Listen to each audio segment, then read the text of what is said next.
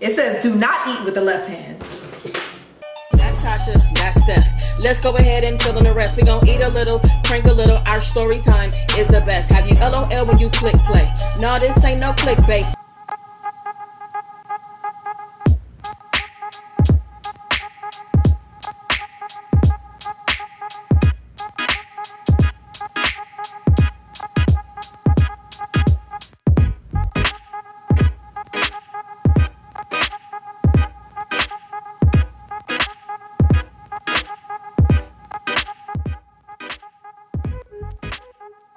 Hey guys, it's Steph and Tasha, and we are back with another video. Before we get into the video, I want to ask you guys to please thumbs this video up if you like it. If you're new here, welcome to the family. Thank you for subscribing, and if you've been here before, welcome back. My baby's gonna tell you what we're doing today. Okay, so guys, this is highly requested, and we finally got to it. So today we are trying Afghan food for the first time. Very first time. I'm very excited about this. Me too. I'm ready to dig in. You ready? Yeah, I'm ready. All right, then let's get into the video. All right, guys, so we're back. So before we dig in, I think we should tell them a little bit of something about what we have. Oh. Okay, so this is the bolani. Bolani. It's a turnover filled with potatoes, chopped scallions, and special seasonings. And they usually eat it with yogurt. This looks so good. I can't wait to try that. Here's the yogurt. Okay. The next thing we have, this is mantu. Mantu, you guys. That's dumpling stuffed with ground beef, sauteed onions, yogurt, and vegetables. Yeah. Yeah. Okay. And we have chicken and beef kebab. I think everybody knows what that is. This is called tekka beef. Okay. Oh, tekka beef. Okay. Yeah. This is the national dish, you guys. It starts with a Q. Kwabali. Yeah. I'm sorry. Kwabali. I didn't write it down. And then the last thing we have It has carrots, raisins. It did come with lamb, but we didn't get the lamb. And basmati rice and special seasonings. All right, so we're about to dig in. I think we should try this first. Yeah, I think so too. All right, now we know they're traditionalists to eat with their hands, you guys. But I'm gonna go with the fork for this one. But how do you eat the rice? I don't know. I guess you're supposed to use the bread. I'm not sure. You guys can tell us.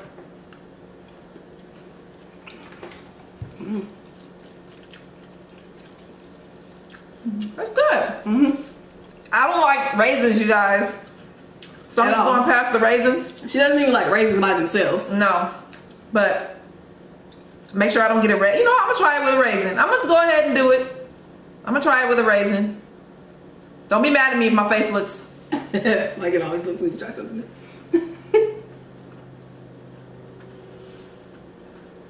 It's really good. I It's don't good? like having a raisin in my mouth, but... Wait, you like it? Mm-hmm. Whoa. With the raisin, it gives it a little... Something? Okay.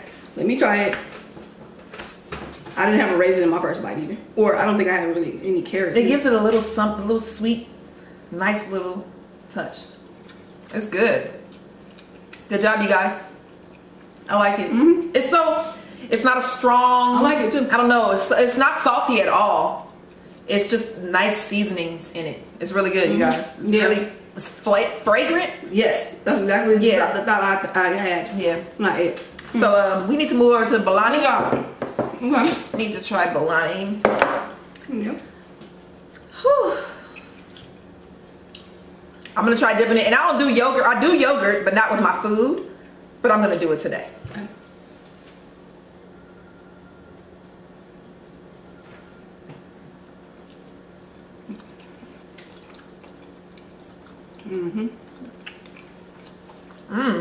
I like it. What? I don't like the yogurt. I like. Let me try with this.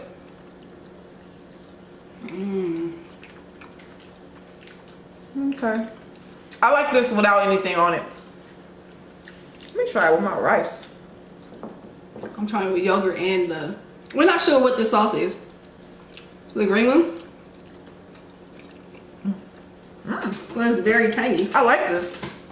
I like this rice, y'all. Yeah, the rice is surprisingly delicious. We were a little scared to get that one, y'all. We can't lie.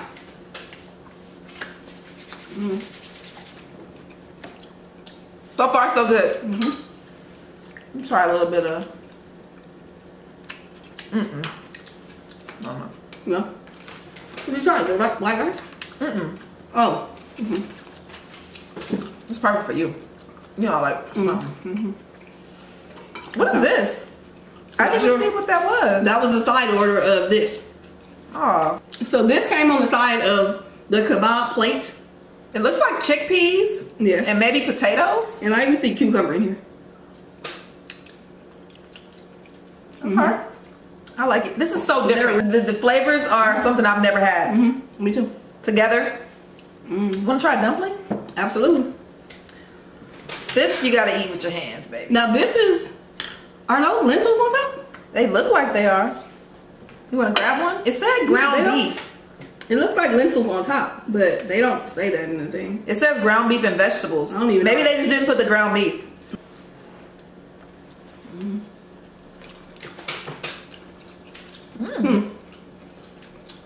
Pretty good. Has a lot of onion in it. Which I love. I love onion. Okay. Can you have me a napkin? Okay. So my review of that is, I thought it was gonna be more flavorful. You know? To me it didn't pop in my mouth and I go, wow, what is that? You know? It was flavorful to me. I didn't like the flavor though. I didn't hate it. I kind of was like, oh, okay. But yeah. I thought that was gonna be a lot more flavorful than that. So it could be the place though, you guys. So I would definitely try that again somewhere else. This bread is good. Taste the bread. It's just good. Let's see. It's a mix between a bread and a cracker. It's good. Ooh, I really like this, y'all. It's funny. I really like this. That beef kebab is really good. And taste that. Now that is flavorful. Very good. I'm trying to wrap something. I need to wrap, y'all. So if you guys are new to our channel, when we do these cultural things, we normally eat first, discuss the food, and then we'll talk. You know, talk to you guys a little bit about what we've learned about the country.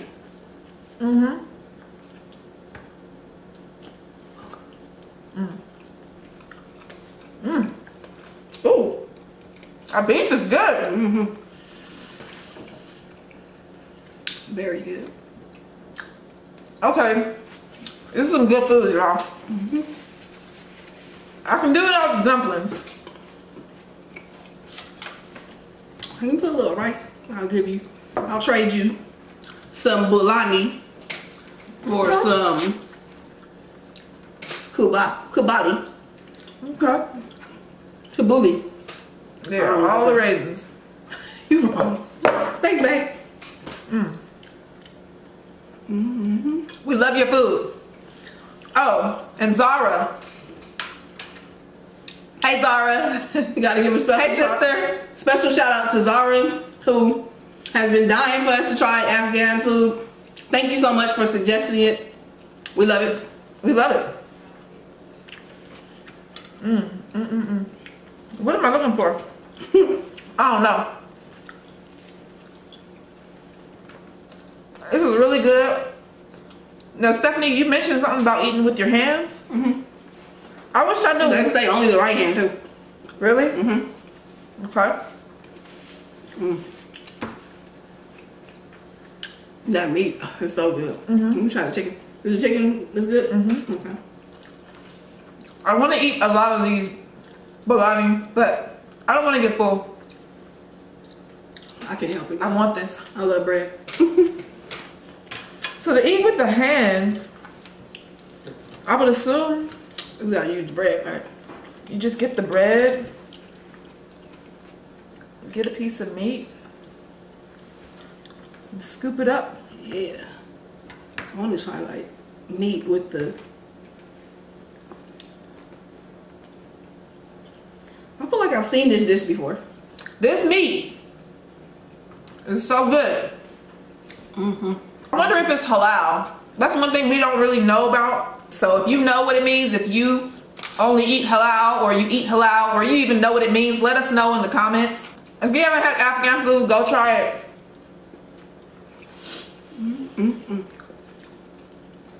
It's definitely different.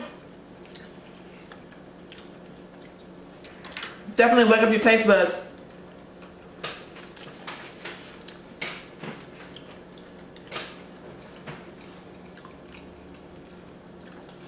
I'm looking at this beef, realizing that there's only 3 that they gave it. Y'all know I get my way. It is so good. No, I'm over here saving beef. Look. Oh wow. Look at beef pieces. Waiting to be eaten.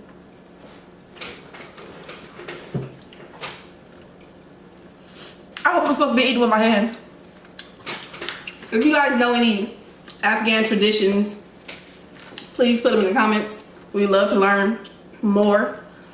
And one thing I want to know is for Afghan people who don't live in Afghanistan, do you guys eat the traditional way in your homes? Like, I know but they usually sit on the floor. It seems very welcoming. Like, to sit on the floor, it just seems so like inviting and so comfortable, and yeah, like it's like connecting more with the people for some reason. Because you're closer. When you're at a table, you're kind of further away. Right. When then you're sharing the food. Right. I don't know. I think that's I cool. like that. And then they have like the pretty pillows. It just looks so pretty. Yeah. Like, yeah, I love that. We were gonna do that, you guys, but we didn't know how the camera was gonna be set up the right way, so we didn't want to mess up the video. Yeah. But I would love to eat the traditional way. I would love to eat the rest of this beef. Girl, I don't think I've ever had a better piece of beef in my life. Okay. I wish I knew what they marinated it in or seasoned it with, because it is so good. We need to go to Zara's house. Make us a plate, Zara. We'll be over. We want this Tekka beef. This is good. Really good. The chicken is good too. I believe though that in Afghanistan, the more popular meat is lamb, you guys. However, neither one of us are very fond of lamb, so I didn't want to get meat that we were just gonna waste. But yeah, like Tasha, I don't think likes it at all. That's why we didn't get lamb in this. Yo, I don't like lamb at all. And I've had lamb one time at the fair, and I liked it. Wow. Yeah, I've only had it a few times where I liked it. So yeah, I didn't want to be over here wasting food and stuff. We're certainly not wasting this.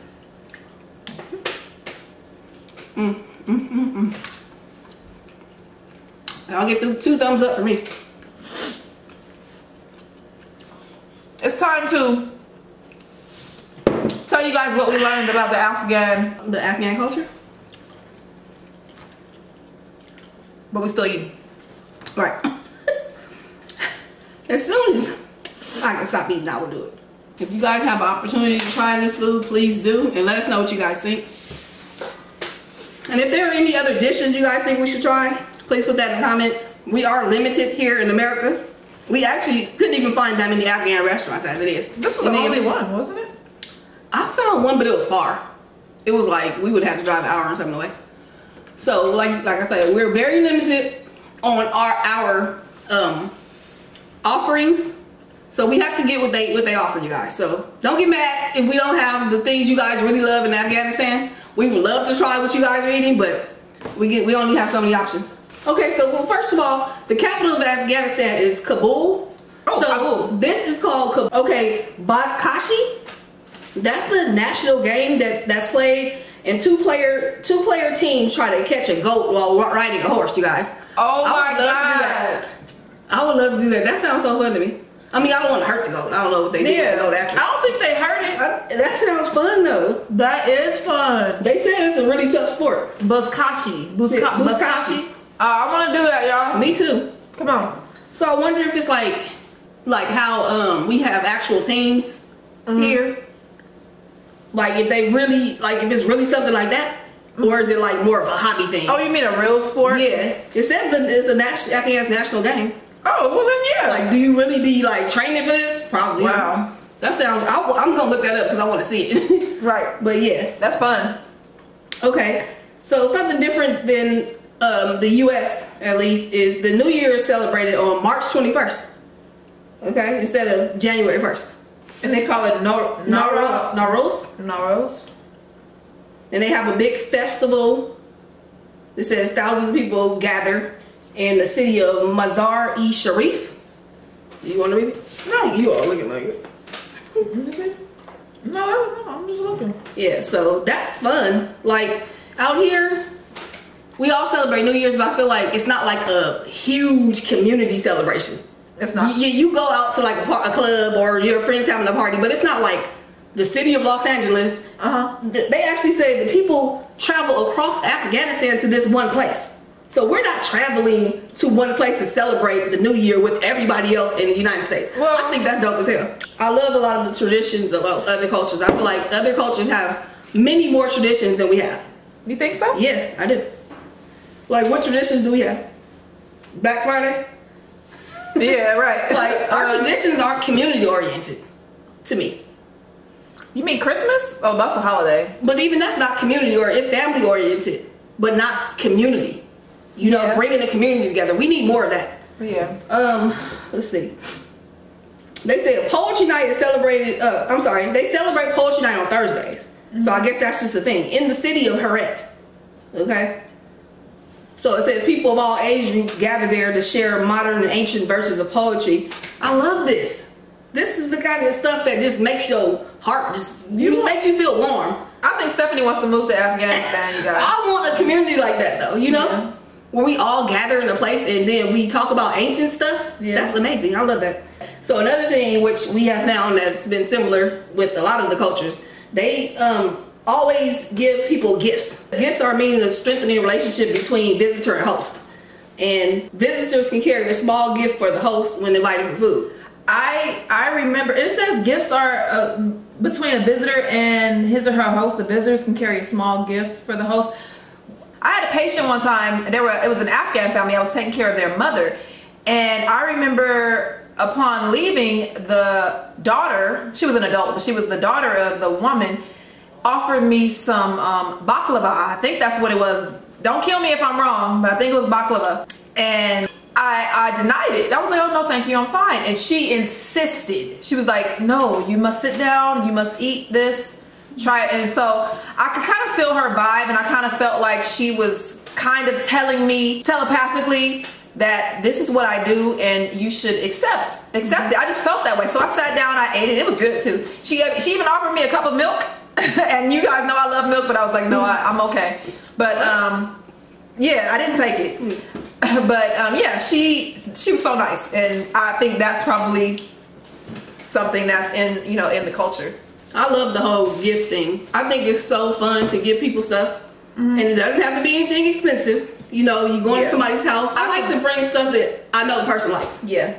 So once I get to know people, and I know, let's say they like t-shirts. Yes. Yeah. They like t-shirts. I'll try, or a certain type of t-shirt, or a certain animal. If I see a little trinket, $2, I'll get it, and just like, oh, I got this for you. I think that is so nice. Like, I don't know, it just makes you, I feel like it makes you closer to the person. It opens you guys up more.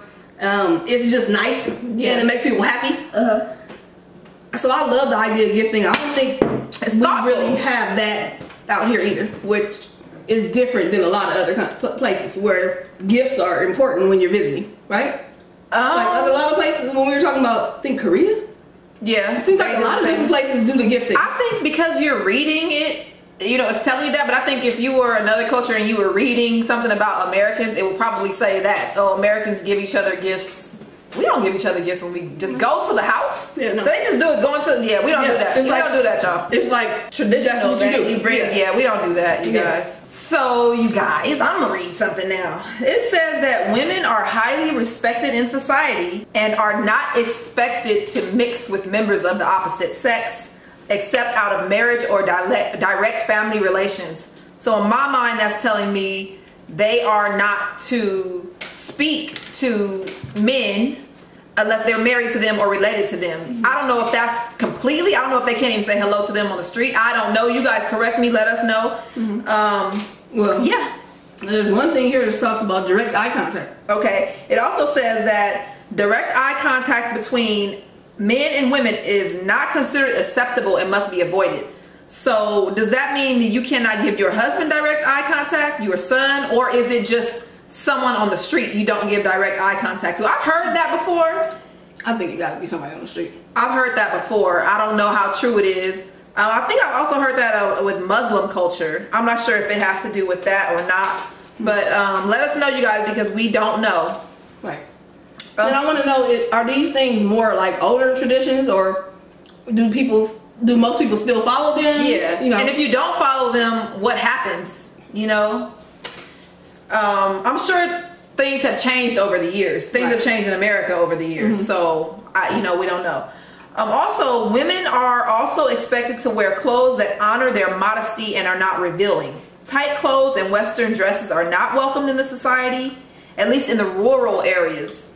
Headscarves for women are advisable. So I'm guessing they don't have to wear them, but they would prefer. The dress guidelines for women made me think about a lady who was on Project Runway. She's Muslim, and she wore the head scarf and very long clothes, didn't show body parts. But she said that they made lingerie or indoor wear, and it barely had any coverings on it. This was the only thing she made that was revealing. So everything else was long. Yeah, everything else was covering, beautiful, but covering everything, head to toe. All of her other outfits. The challenge that they did where it was household wear, she had one strip right here, you guys, and the rest of it was sheer. So the judges was like, what?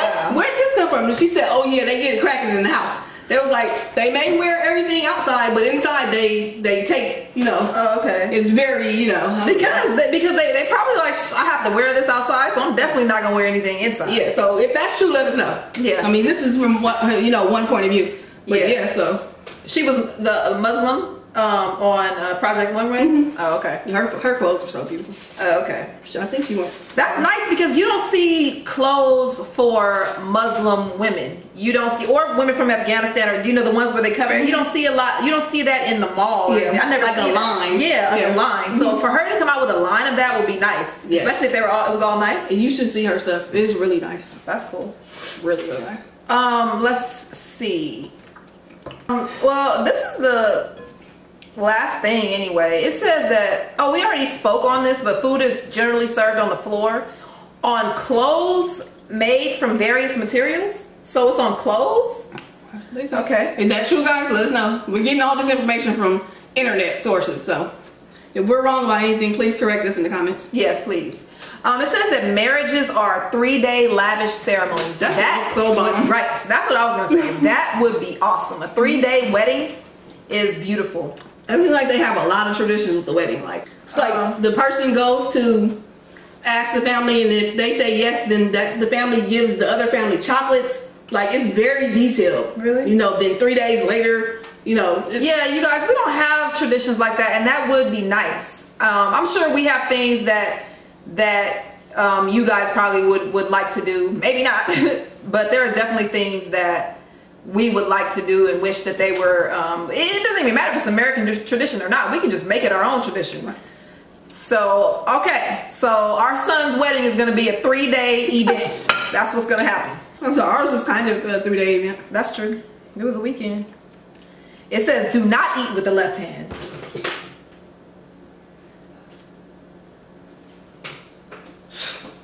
Despicable. Sorry, guys. I'll do better next time. Always pass and receive things using your right hand. It will be a case of watch and learn. Okay. Food is usually scooped up into a ball at the tip of the fingers, then eaten. Oh, like this? I kind of did it a little. Yeah. So like. Yep. But I bet you they know how to put it in their mouth without dropping any rice. I'm sure. You have a rice grain on your lip. Other lip. Yeah. Leave food on your plate. Otherwise, it will keep getting filled up again.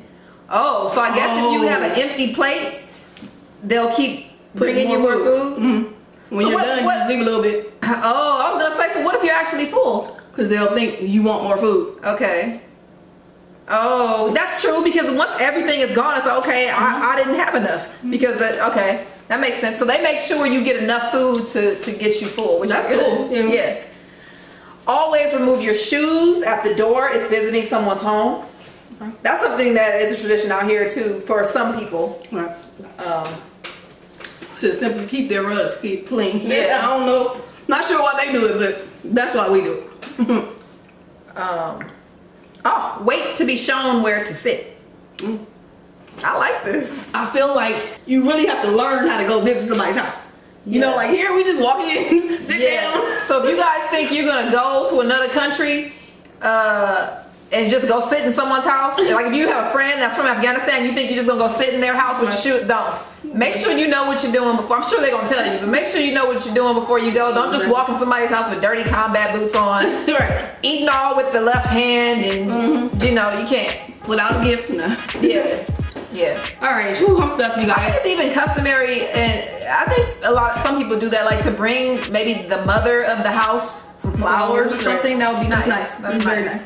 Everybody should do that, I think especially so. if you're dating a girl and you're coming to her house. You want to bring her mother some flowers. If she doesn't have a mother, maybe bring her father a baseball. I don't know. Give me some chicken wings or something. Yeah. We hope you guys enjoyed us trying Afghan food for the first time. We enjoyed it. All right, so if you guys enjoyed the video, please give it a thumbs up, comment, let us know what you guys think. Tell us what you want us to try next. Oh, and hit that bell to get notifications of our newest uploads if you want to be notified. Yes, because we put out daily videos, you guys. Daily. Okay. So until next time, only good vibes. Peace.